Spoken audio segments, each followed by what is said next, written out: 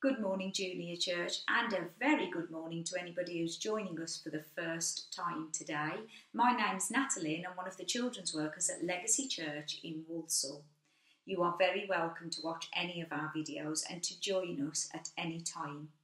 Now, since Easter, we've been finding out about what happened after Jesus rose again. And he went to meet his disciples who couldn't quite believe this man was alive. Could you imagine being a disciple at that time? You'd watched Jesus die, you'd seen him buried in a tomb, the tomb was sealed, and then all of a sudden he appears before you. Wow! To be there at that time must have been absolutely amazing. Now, last week we found out that Jesus told them he was going to send a comforter, a helper. He was going to send somebody else. So if he was going to send somebody else, that means he must have been going somewhere. So today we're going to find out just where he was going and how it happened, because that was also amazing. Now, just think for a minute about a time when you felt all alone, you felt abandoned. It could be that you've got lost in a shop. You've been so busy looking at the toys and the games that you want to buy that you haven't realised that Mum and Dad have carried on with their shopping. Well, I can tell you it feels very uncomfortable and very scary. But the good news is that once we're back with our families, we just feel so relieved and comforted. And that must have been how the disciples felt. So Jesus had died, he'd been taken away from them, and then he was back, and they felt comforted to be in his presence again. Now, they'd spent 3 years following Jesus. They'd seen him perform miracles. They'd heard him teach about God's kingdom. And then when they saw him nailed to the cross, they were really, really, really sad. But you see, Jesus had already told them this would happen. He'd already said it. And 3 days after he was buried in that sealed tomb, God raised him from the dead, and he did exactly what he told the disciples he would do. Now, to prove that he was really alive and he wasn't just part of the disciples' imagination, he stayed on earth with them for 40 days after his resurrection. So after he'd rose again, he stayed for 40 days with them. Okay? So that's good news. But where did he go and how and why? Now, he gave his disciples a very important instruction.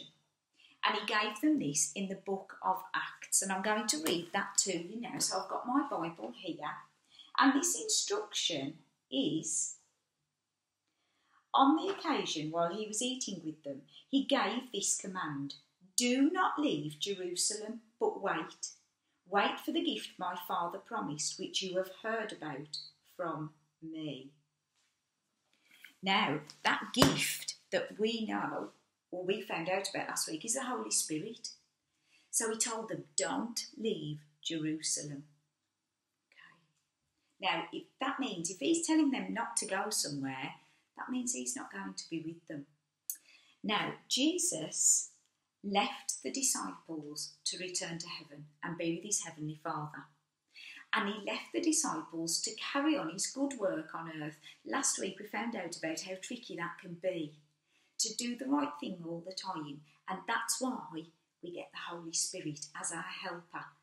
But the disciples hadn't got the Holy Spirit at that time because they got Jesus, the person, the man. Now Jesus is going to leave them very shortly. Okay. So, when he finished giving instructions to his disciples, his feet lifted off the ground and he began to ascend or go up into the sky. And as he went up into the sky, a cloud hid him from the disciples' sight. Can you imagine how they felt? It's like that time in the shop. All of a sudden you can't see the adults that you've come out with and you're a little bit scared. In fact, you might be a lot scared because they could no longer see him. Oh, it must have been amazing to actually see that, mustn't it? But scary as well. Now, if we carry on reading in Acts, it tells us that 2 men dressed in white came down and spoke to the disciples. Okay? And here we find that they said, "Men of Galilee, why do you stand here looking into the sky? This same Jesus who has been taken from you into heaven will come back in the same way you have seen him go." So he's not going to stay there forever and ever. He's going to come back for us one day, isn't he? But these two men dressed in white, who are they? I think they were angels. And actually, they'd come down as a bit of reassurance for the disciples. So the disciples then knew God had even sent somebody then. So before the Holy Spirit arrived, he'd sent two messengers to speak to them, just to reassure them that Jesus hadn't abandoned them. And that is really good news. Now, they had a job to do, didn't they? And he'd given them instructions, and he'd said to them, "Don't leave where? Jerusalem." You're quite right. So they went into a room where they were staying. And they didn't waste that time. They didn't leave Jerusalem because they knew if Jesus gave them an instruction, it was best if they followed it. Remember, they knew this man, perfect role model. They loved him, they'd walked with him, they'd eaten with him. So they knew that they should follow that instruction. That was the right thing to do. And they didn't feel abandoned because what they did was they went into this room and they prayed. And I would imagine they worshipped and they sang songs about Jesus. And they waited like they'd been told to do. What do you think they were waiting for?